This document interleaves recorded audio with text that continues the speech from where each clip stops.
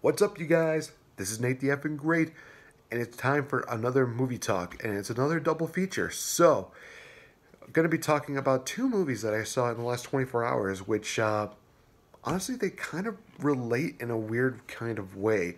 That being Long Shot and Ugly Dolls. I know, a rated R movie and a kids movie. How the hell can these two possibly be relatable?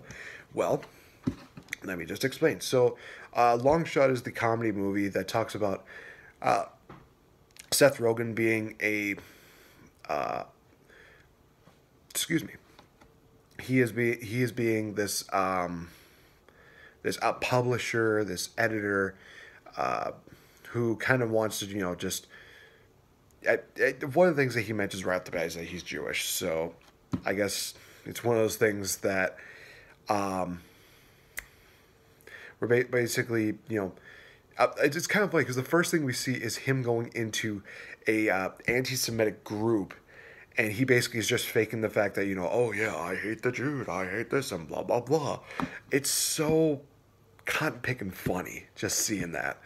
And we see him get exposed. He finds a way to record these anti-Semitic guys. His newspaper deal gets bought off, but he just quits voluntarily. He's just like, I'm not working for this guy. I'm not working for the guy who's buying us out. And then Charlize, I believe is her name. She was, for me, I knew her as the woman from 50 Ways to Die. A Million Ways to Die in the West, not 50 Ways. I'm thinking like the Adam Sandler 50 First Dates. Anyway, so she is basically Secretary of State, and she wants to basically run for president. President basically saying, hey, we're going to put you on this tour, and we want you to talk to them, and you'll get my endorsement to, run for president. Well, one of the things that they say is that, she stands out in everything except humor. Now you can kind of see that's kind of where it gets a little bit predictable. I will say this, that this was kind of something that threw me off a little bit, is that how Seth Rogen's character and how Charlize's character know each other a lot different than I was expecting. She was actually the babysitter for him, and it was only like a 3-year difference between the two of them, which honestly, that's kind of an interesting twist. I'm like, oh, well, okay, that's that's cool. They shared like a little moment when they were at his place. Basically, they catch up, and she basically says, hey, I want you to kind of, help me write my speeches, add a little more humor to them. And at first you kind of do see that, Seth Rogen, he's kind of set in his ways. He doesn't want to, change anything that's going on with his, with his character. But and as time goes on, she's starting to kind of understand where he's coming from. She's trying to think like, okay, this is kind of remind me of when I was in high school, what my principles were, and those principles are slowly starting to help, build up her career. They get a relationship along the way. She ends up falling for him. He ends up falling for her.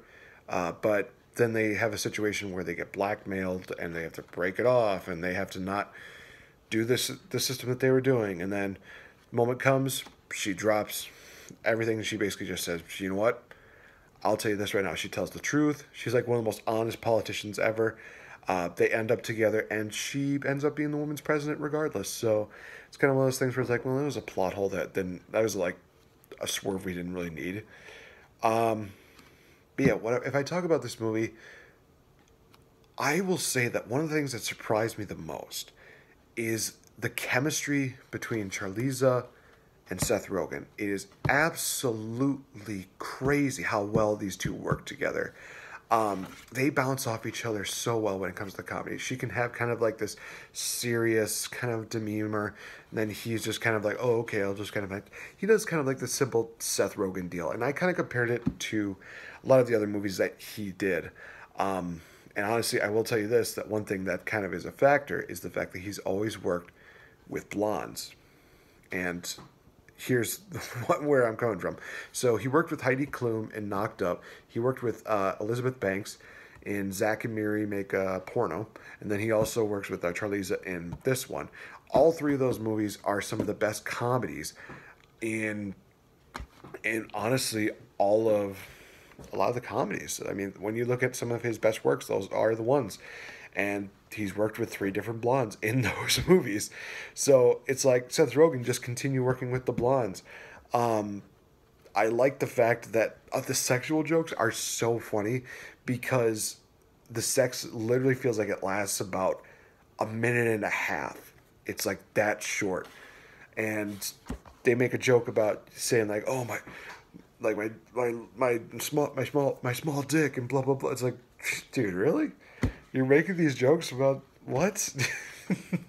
It's just kind of those things that make it really just absolutely funny. And there comes a point where Charlize's character, Charlotte Field, I'm sorry, she wants to basically just get effed up with like drugs and stuff like that.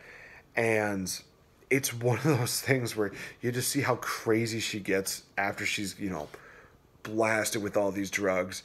And then literally she gets called and says, "Hey, we need you to do a statement. We need you to, help these people with the terrorist negotiation." And then she has to do an interview like immediately after that. It's so cotton picking funny, because the guy is basically saying, match his intensity with your intensity. And she's just basically just taking the phone. She's in a corner. She's smoking. She's just literally like, "Look, I know what you're thinking. I'm thinking the same thing. My boss is a dick." And he's like, she's like relating to him. And he's kind of just like, "I was not expecting that this would happen. Okay." And it eventually worked out. It actually worked out. It's so funny. There's even, oh my gosh, there's this one scene that's even like disturbingly funny. Is that Charlize is Charlotte Field's assistant. The two assistants that she has, they end up hooking up together, and it's just so funny how they just come out and do it. Because I think it was after Seth Rogen's character and Charlize, they've had their deal. He's leaving. He's basically just trying to think like, okay, what's going on with this and blah blah blah. Because literally at this point, she's trying to get a little more physical, and he's just like freaking out about this. And after he's leaving the room, he's just kind of freak out like, what the hell did I just witness? Follow that up with him seeing the two assistants coming out of another room, and he's like, "Oh, what am I seeing here? Oh God, I'm gonna bleach my eyes." It's so cotton picking funny. Oh my gosh, it was a good movie. It really was. And it does kind of dive a little bit into the humor side and how stupid sometimes politics can be. Because when you look at politics and even in celebrity deals, everybody's got to look great. They have to be connected with the right people. They have to be with the right person within their relationships. They have to make the right decisions. They can never really be themselves. They have to live up to that status quo. And they hit on that so hard. They also even have little points where they talk about Marvel movies and basically saying, "Hey, you never really live until you've actually seen a TV series or you've seen a movie in its entirety. You can't just read the synopsis and say, 'Oh, I know what's going to happen for this,' because it's different from the movie experience." And that was really cool. I liked that. Yeah, for this one, I give it a 4 out of 5. Honestly, 4 out of 5 stars. I liked it. I thought it was fun. I loved the chemistry between the two of them. There were a lot of interesting side characters that don't necessarily stand out, but they kind of add a little more fuel to the humorous fire that they've had. So I liked it. I thought it was cool. All right, so the other one was Ugly Dolls. This one was one that got apparently not so well received by critics. For me, I remember watching this movie, and one of the reasons why I think that people are not big onto this movie is the fact that it feels so much like a musical. More than a movie, it feels more like a musical. You definitely do see a lot of songs coming out during this. Story, I definitely don't need to really explain too much. Bunch of ugly dolls, they're basically living their lives, but then there's the one who's basically just saying, well, what is it like out there, and what would it be like to be, loved by a child? And, they go up, they go to the Institute of Perfection, and they kind of see that these, dolls that are, perfect have their own insecurities and they also have their own differences. But unfortunately, Lou, the main villain for this movie, played by Nick Jonas, by the way, which is hilarious.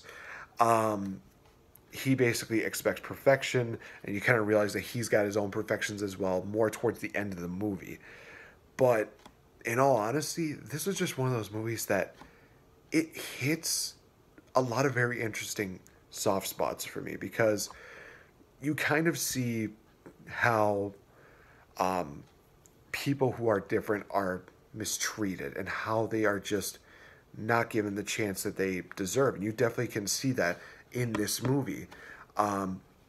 Just because they look different, they just seem like they don't deserve to have that chance of being who they want to be.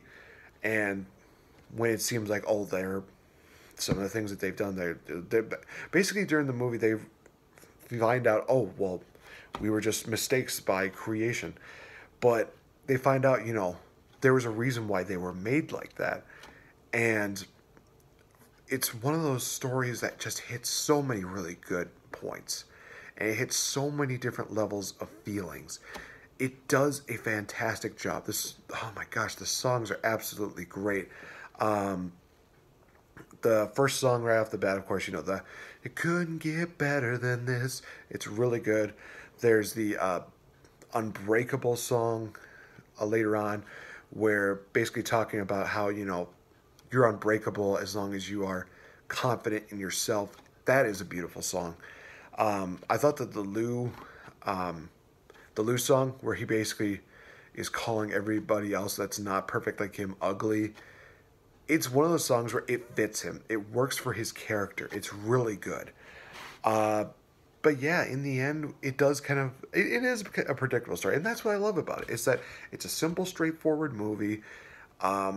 No really major surprises. I would probably say one surprise in there. But I'm going to leave that for you guys if you ever want to watch it. But yeah, in all honesty, it's not a bad movie at all. It's fun. It's easygoing. It's easy to follow. It's not one of those movies where it just, goes into like a deeper situation. I would give this one. I'm gonna give it a three and a half out of 5. It has some moments where it gets a little cheesy at times, but it does have some jokes that really hit very hard. I love a lot of the characters. Pitbull as Ugly Dog is one of the funnier characters. I will say that. He has some one-liners that are just so very well done. Wanda Sykes' character is very funny. I will say this, I forgot that Gabriel Iglesias was involved in this. His voice was different. That was probably why I couldn't figure out which one was him. The songs, like I said, were great. It's visually beautiful because it has the bright colors when it needs to have it, and then it has kind of some like the gray bleak areas, but it's a really cute, nice little story. And like I said at the top of the show, these two movies fit very well because they both fit into the same category of, because somebody's different, they're going to be judged because they're different. And that's always the sad thing, is that they don't deserve to be judged because of that. They should not be judged on their looks, how they act, or how they treat people. They should really give people chances to be them, because they could be the difference maker when it comes to so many different life experiences. And though these two movies definitely do prove that it's cool to stay with the status quo for a little bit, but if you're stuck in there and you're trying to impress everybody, you're changing your hair, the makeup, the clothes, you're doing all this stuff, you're only doing it because you think it's going to better yourself in the eyes of others, and it's only going to harm yourself and how you look at yourself, because you're not going to be the same person you were before. That is probably the most important thing that I can take out of these two movies, is that it's okay to be yourself. It's okay to really, just look at yourself, be happy with who you are, and honestly, don't change who you are. You are who you are, and you were put on here for a reason. That is what I can say about these two movies, is that they do prove that. So, that is going to end this review, you guys. Thank you so much for your time. Thank you for listening to this another edition of Movie Talks. I will talk to you guys in the next episode. Bye-bye.